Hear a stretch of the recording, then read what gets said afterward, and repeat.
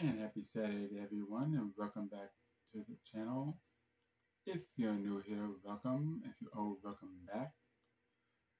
On today's vi- video, we are going to be talking about what does it take to become a scuba diver. Um, and the first thing is though, you need to be a strong swimmer. But basically, you need to have swimming lessons. A very strong swimmer. You must be in good health, um, because being a scuba diver, you need to be in good health. You need to be very, well, I mean, not really, strong, but you need to be able to lift the tank. You need to be able to because we wear the weights, in the BCD, so you're a good swimmer there. Um, thing is, that it's something to make, but make sure it's something that you want to do. To become a scuba diver, make sure it's something you want to do, and you're not just going into it because somebody tell you, that you have to do it. Make sure it's something that you want to do, because I know a lot of times they, do it and then decide, well, I don't want to do this. Then that's because they got, either pushed into it by a family member or by a significant other, you know. So make sure that's something that you want to do, and because being a scuba diver is hard, because you got to be able to. Plus, you got to make sure you can breathe underwater. You have to make sure you can even do it, because you have to put the regulator in your mouth, and you have to make sure that you can do that. Number one, and number two, you got to make sure you have no health issues, because I mean,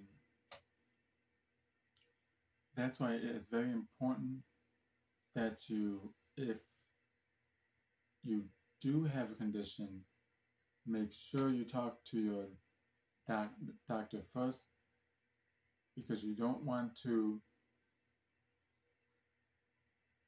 you don't want to do, you don't want to do it and then find out that you can't even do it, because the swim test alone is hard, because we got to be able to swim 200 to 300 yards with just the fins, the mask, and the snorkel, and we had to go from one end of the pool to the other end and then back. We had to do 200 to 300 yards. That's one of the requirements in doing it. If you can master that, like I had to personally go through that on the swim test. Well, the swim test alone would do it. So I practice week in, week out, months. I practiced back in 2017. I practiced from January, February, March, and part of April before I started to do it. Before I went for the course. And I practiced. I was in the pool in the lap lane, practicing going down, coming back up, going down, coming back up. So that's one of the requirements that you have to be able to do.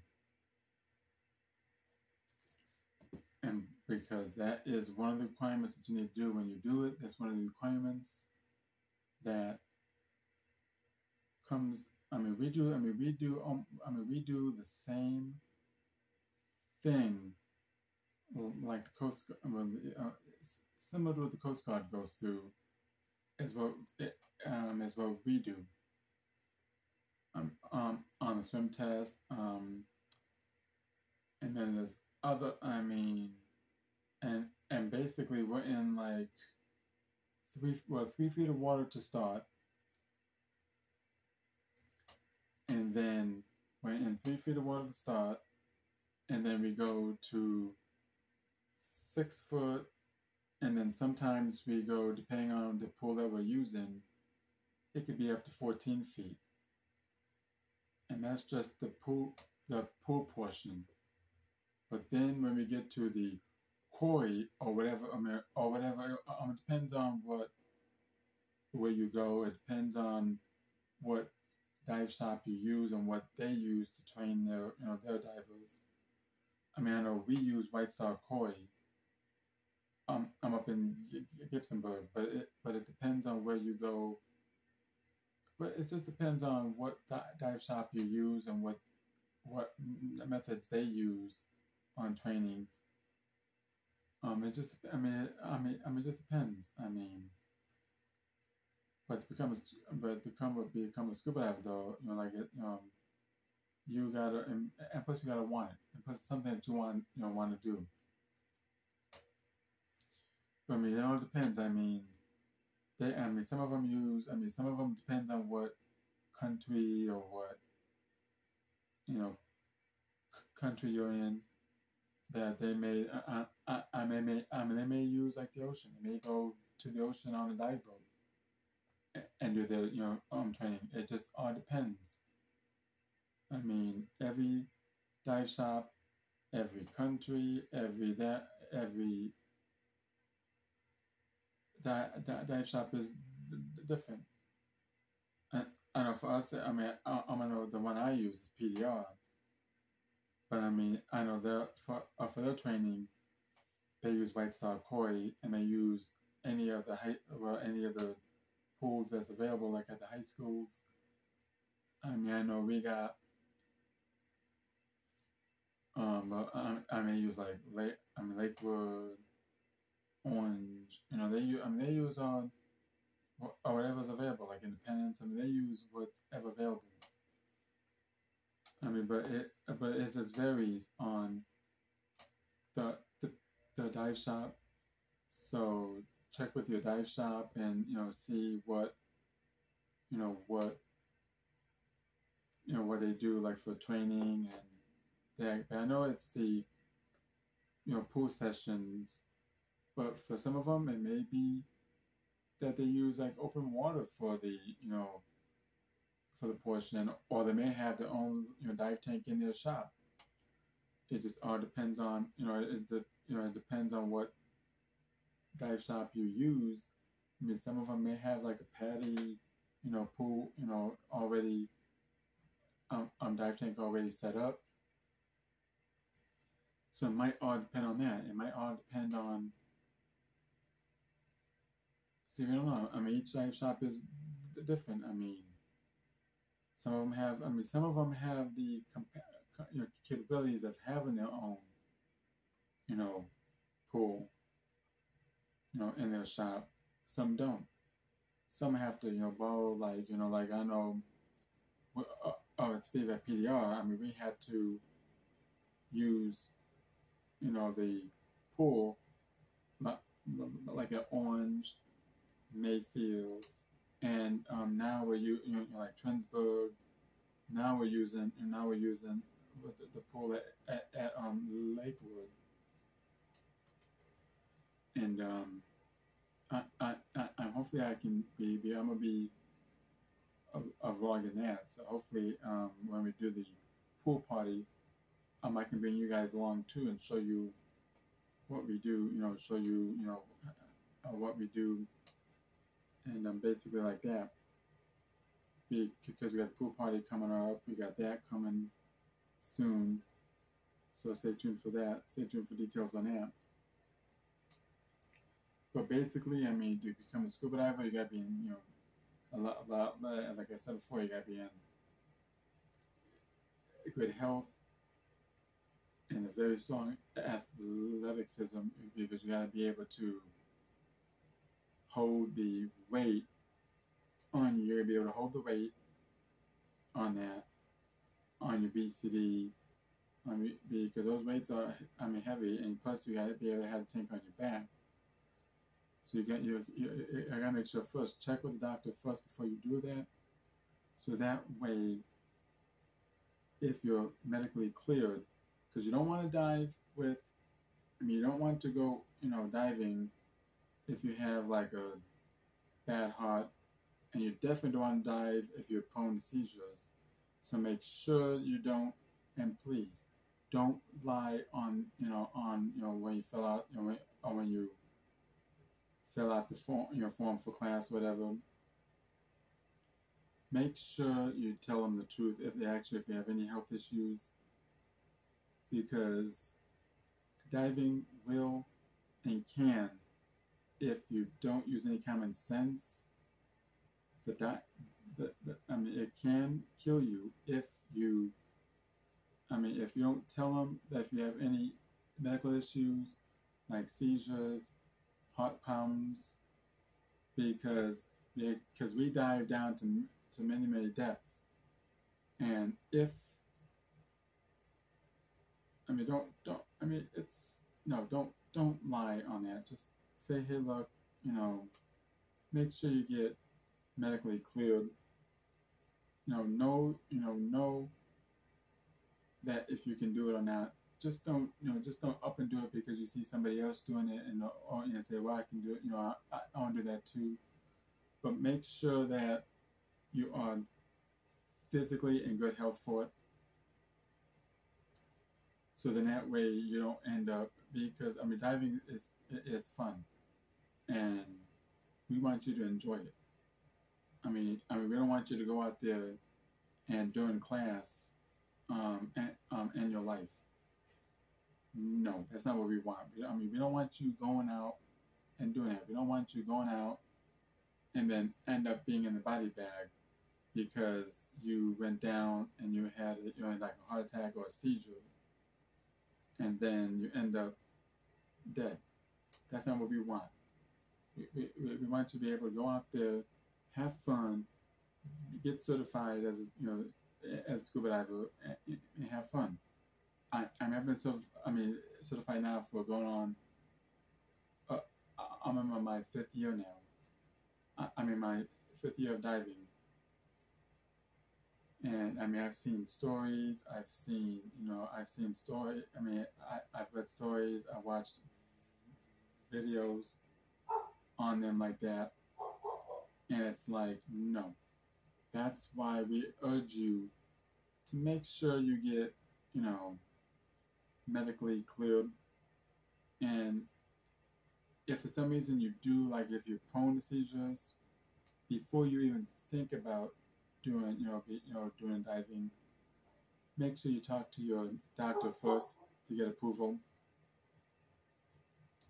So then, well, you'll see if if you can even do it, because like I said, you don't want to, diving can and will kill you if you don't use any common sense. If you don't use any common sense on it, that's why it can and will kill you if you don't use any common sense.